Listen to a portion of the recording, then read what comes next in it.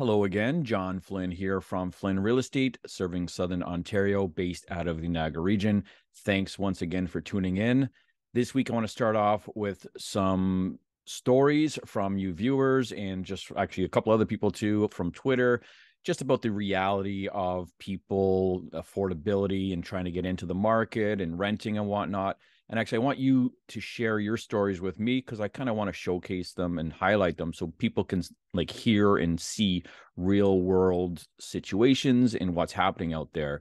I'm here to promote home ownership for average, hardworking Canadians. So I'd like to hear back from you guys, and I'd like to highlight it on the channel here. So here's a few examples of what I'm talking about. This was from Twitter, a girl named Ashley. The Toronto rental market is truly hell. My cousin and a friend are looking for a 2-bedroom apartment and keep getting outbid by people offering a year's worth of rent. Someone casually dropping $38,000 of their savings on a rental in Midtown. So, of course, after all the money they pumped into the market, people have $38,000 sitting in an account, right? And it takes time to work that through the system. There's another one from Kyle on Twitter. John, from someone who is younger and worked right out of high school, zero debt, almost 6 figures for a down payment. It is absolutely ridiculous seeing how expensive it is just to get a house. Completely priced out, and I'm not willing to take on an $800,000 mortgage at 5% rates. And it is ridiculous. When I bought a house, I left high school. I was 26 actually when I bought my first house, not because I couldn't afford one, because I didn't want a house. And then one day I decided, yeah, I want a house. And after a year of saving, I bought a house. So yeah, it is ridiculous. Here's a comment from Vintage Kitty on one of my recent YouTube videos. She was responding to the lack of inventory and my point that a lot of homeowners aren't selling. And she has to say this: well, I'm definitely in the same category as the first group of people not selling. We want to expand our family and get a larger home, but we will not overpay and screw up our lives in the process. It makes no sense for us to increase our housing costs, but then lower our income due to maternity leave. So no, we will not move until the deal is just right, not participating in bidding wars or paying $1 million for a fixer-upper because of FOMO. I'm in the same situation, Vintage Kitty, minus the maternity leave. Another comment on one of the recent videos from Woozle Wuzzle. I'm planning to leave the country next year with my family. There is no hope here for the housing market, and what's worse is our industry has only shrunk since 2008 due to the high cost of living in Vancouver. A lot of people left, either own a home or are desperate for any work. The saddest thing is my husband is in the top 5% of income earners, and we pay a lot of taxes. He doesn't even have a family doctor anymore. And what do Canadians say to us instead of looking at things and saying we need to do better as a country? Don't let the door hit you on the way out. Yeah, that's shameful that people would say that. I guess that's people. Another person from Twitter, Rohana Rezal. My family is going through our third non-fault eviction since Justin Trudeau became prime minister 8 years ago. Our rent will go up by $1,100 at the new place. And the only action we see from the housing minister is that he's adding to his rental portfolio. And you're correct. The housing minister, he's busy with his rental portfolio, managing them, creating wealth and whatever he's doing. And of course, his agenda 2030 that he's involved with his other job. So yeah, he doesn't have time to really help Canadians by the looks of it. He's got other things going on. So let's get into some data now. I posted this on my Twitter earlier this week, but I've expanded on it now. I'll show you in a minute. But this is the Canadian average MLS residential sale price by year. Now, in Canada, unfortunately, we only go back to 2005 with accurate reporting because our MLS systems weren't really implemented till then. So there's not a lot of data before that or accurate data. It's very chopped up prior to this.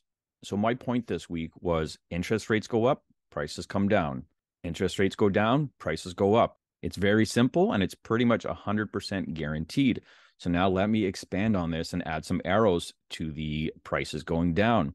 So starting from the left, you have interest rates going up, and you see a little bit later, prices dropped in 2008. Yes, we had a financial crisis. Well, that was more in the States, but still, even in the States, prices went up, interest rates went up, and the average prices come down. The next time interest rates went up was in 2010. They went up, and you can see 2012, the prices leveled off. They came down actually a little bit just in 2012, the average price point. Next time was in 2017 and 2018. Interest rate hikes started happening. And in 2018, the average price declined over the previous year. And even in 2019, it was still lower than 2017 prior to those interest rate hikes. And of course, our current situation early last year, they started hiking interest rates massively. And of course, we all know what happened after that. Huge price correction. Some people think that it's over. We've reached a new bottom. And I say, no, this is just the beginning, because until interest rates start dropping, prices will not recover, or they won't go up. They'll continue their downward trend. And again, you can compare that back to 2006 there when they hiked the rates, and they had those rates elevated for at least 18 months at the top. And we have a lot of people betting on the future, betting that we're going to go back to those ultra low rates. And here, if you listen to this clip, this was just from last week on the Bank of Canada's update.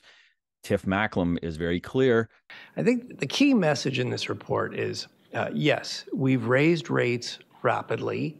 That was needed to control inflation. And going forward, nobody should expect that interest rates are going to go back down to the very low levels that we've seen over the last decade or so. So we're in a transition period to a world where interest rates are going to be higher than what many people have gotten used to.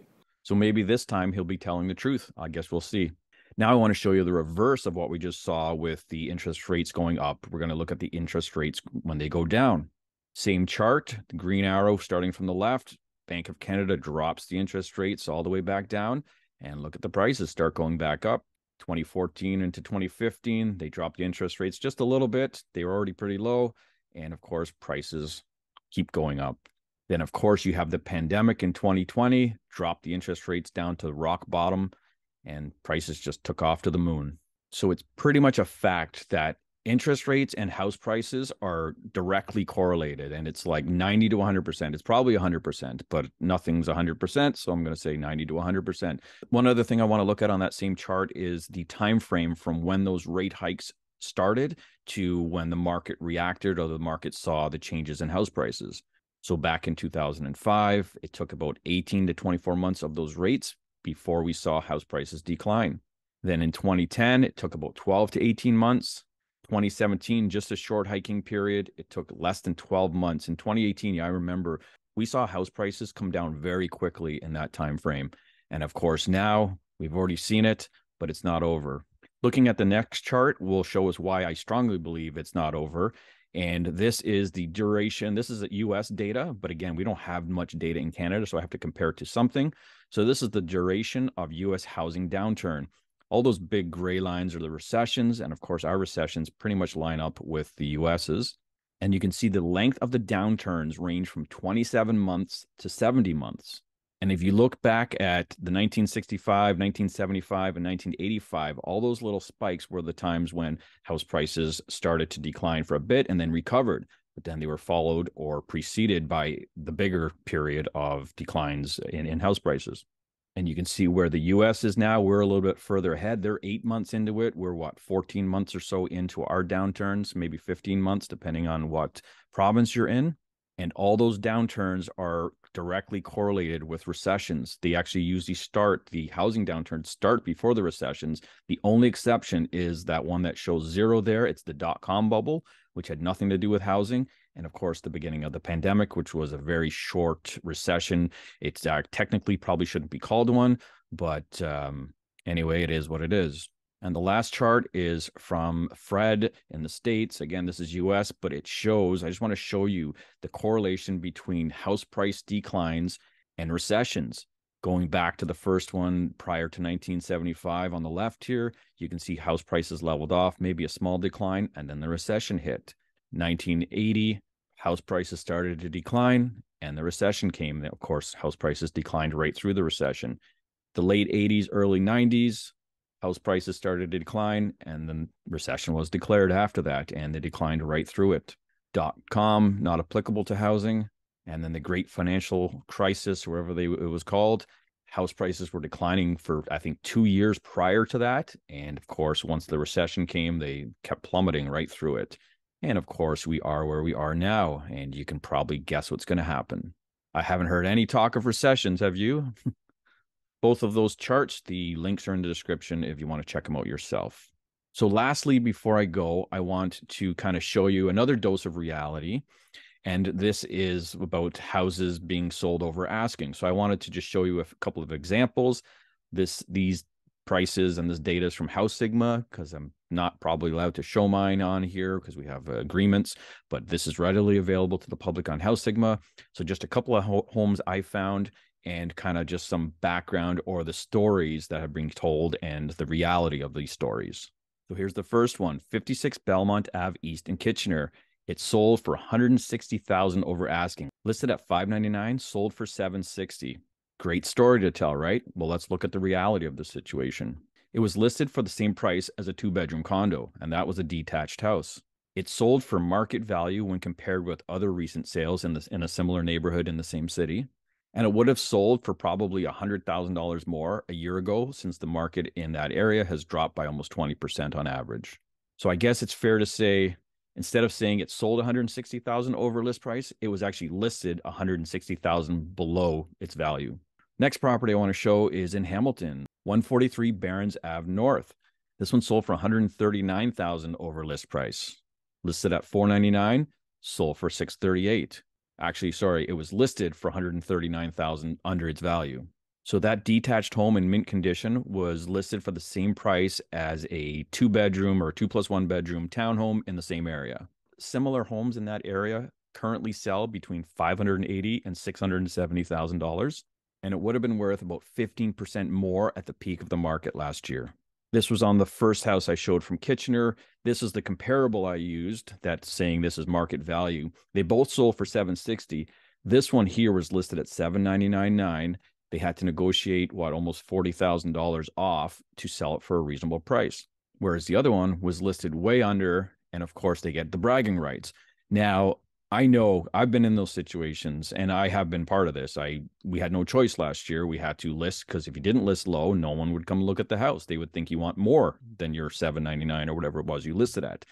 So you had to follow the strategy. Now the strategy now is optional, but I don't like it. I'm not a fan of it. No realtors are a fan of it. Now, does that strategy work? I don't know. It's hard to say, right? I'm sure a lot of the times it does create a higher sale price for the seller, but it's at the expense of the buyer. So, you have 10 offers, most of them are a lot lower than the winning bid. The winning bid is usually, 20, 30, 40,000, $50,000 higher than the next highest one, especially in a market right now where it's not the strongest market. Anyway, that's my thoughts on that. And until next week, I'll see you then.